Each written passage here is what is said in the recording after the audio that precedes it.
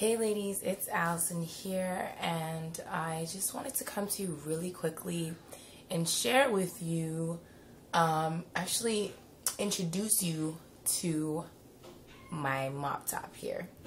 So, today, for the very first time, like in ever, I think, that I've been natural, which is over 4 years now. I'm actually just air drying my own hair without any products, curl definers, anything, and taking a good look at my curl pattern. And I didn't comb through it or anything. I mean, I did detangle it in the shower. I just washed it this morning. Actually, I washed it like 50 million times this morning because I did a deep treatment with like olive oil and castor oil and some other oil mixtures. And yeah, like there's tea tree in it and stuff like that. And I had done a henna treatment the night before, so that's why I did a hot oil treatment. So I just wanted to take a look at how my curls would turn out if I just put a leave-in conditioner, which was like a Darcy's Botanical leave-in conditioner. So it's very lightweight consistency. I'm trying to figure out if I should go grab it or not.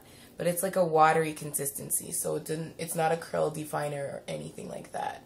And it does not have any hold to it. It's just to moisturize my hair so I don't dry out my hair. And then I put oil, which was my camellia oil, on top. And so this is what my hair looks like. And I honestly feel like this is like the first time I'm seeing my own curls in their natural, like doing what they want instead of what I want them to do.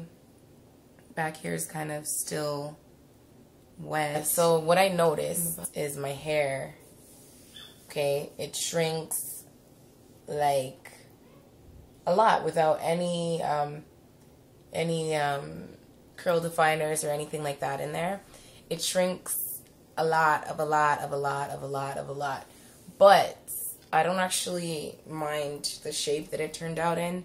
At first, I don't know, this part, which is in the front of my hair, it was drying longer. Well, it still dried longer than this part, which is behind it. So it dried really short right here, which is whatever. It has a pretty good shape to it. And then right down here, I noticed it has a different like curl altogether, but it's rather interesting. You know, I'm just gonna show you how long parts of my hair actually are in comparison to what it looks like, because right now it kind of looks like it's floating on top of my shoulders kind of thing. Like my earrings are longer than the hair, and my hair actually is like about armpit length. And here's another piece, armpit length, and here's a piece from the top, which would not probably be armpit length, and it's not really dry. I should have probably not pulled on that. Woo. Anywho, that part was not dry. Let's see, right here, it's like just above armpit length because my hair is in layers.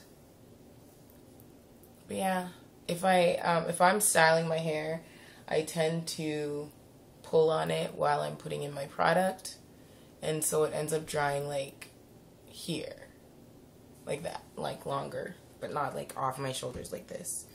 And then up here, again, it's not as, I guess it's just not as short as it looks. Not that I'm hating on the shrinkage, because I actually appreciate shrinkage. I don't know why. Maybe simply because this is my hair type or whatever. But yeah, that's my hair.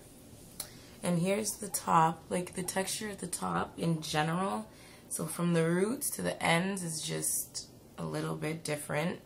And in the front, looks like that.